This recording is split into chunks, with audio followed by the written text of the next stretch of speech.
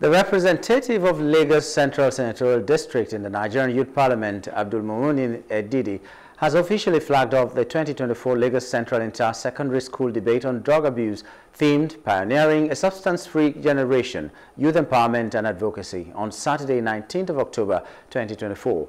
The debate featured 32 senior and junior secondary schools from across the district tackling various topics related to drug abuse prevention and treatment. These topics include substance abuse education should begin in primary school rather than secondary school.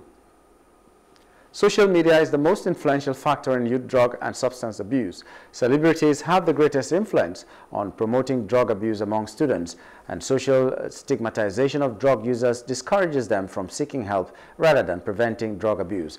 There's also technology enables online drug trafficking among youths more than it helps prevent it, and many more.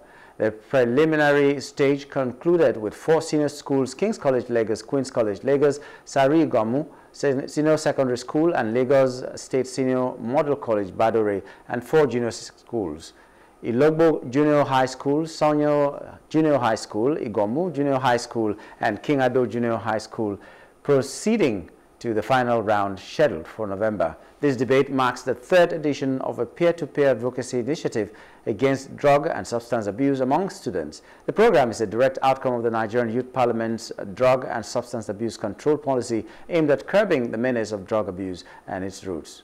The First Lady of Lagos State, Dr. Mrs. Ibijoke Sonwo-Olu, former First Lady Mrs. Abimbola Fashola, and Honorable Bolahon Yeshawu, the member of Lagos State House of Assembly, among the dignitaries expected to attend the finale. Winners will receive various prizes including laptops and tech scholarships. Hello, hope you enjoyed the news. Please do subscribe to our YouTube channel and don't forget to hit the notification button so you get notified about fresh news updates.